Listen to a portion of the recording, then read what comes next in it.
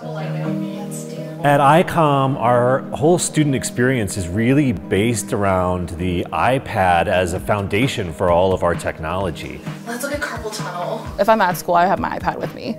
Having the iPad is a really, really nice and really convenient way to keep track of things, keep your notes going, and just be able to reference things quickly if you needed.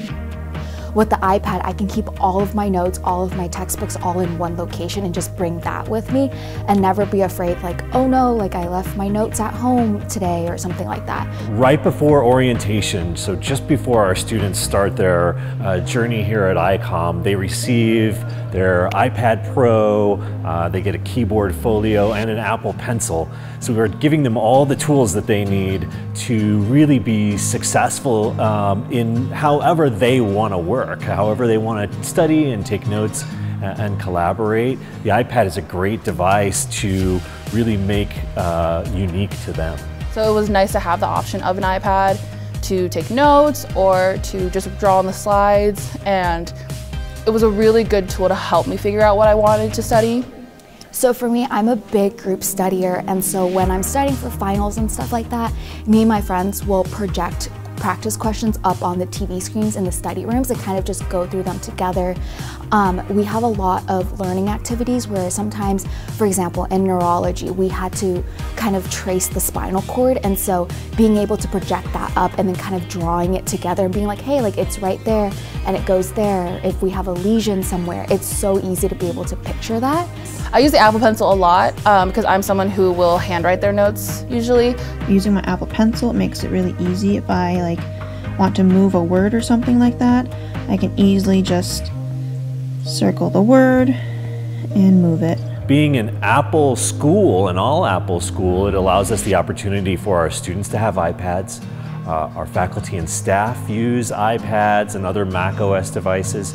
We have Apple TVs at every display, and that creates this ecosystem really of collaboration and just gives us more opportunities to continue to share and innovate with all of our technology. For us, we were like, oh, an iPad is great. We can integrate it, we can bring it. We don't have to lug around our laptops when we're with our attendings and such. But at the same time, we have access to all of these medical journals up to date, stuff like that for us to look up treatments and stuff so that we can really understand the cases we're seeing when we're on rotations, and I think that's going to be such a great benefit. I go back and forth between if I prefer a hardcover textbook versus an iPad, just because there are some times where I do prefer flipping pages because I'm, old school. But at the same time, it's super convenient to be able to just look through the iPad, search something up. If I needed to go to this textbook or I need to switch to a different textbook, it's all right there. And then I don't have to lug around all the textbooks either. During that ultrasound course, we did have iPads provided for us as well. And so being able to kind of just have an ultrasound right beside you and seeing everything and calling over professors to be like, hey, can you help me with this? Like, am I looking at this correctly? And stuff like that was really, really helpful. But the iPad is going to still be a resource that I can use if I want to take notes, if I need to look something up really quickly, if it's something I have to read and I don't want to read it on my little phone screen. I know I have the iPad available to me as well.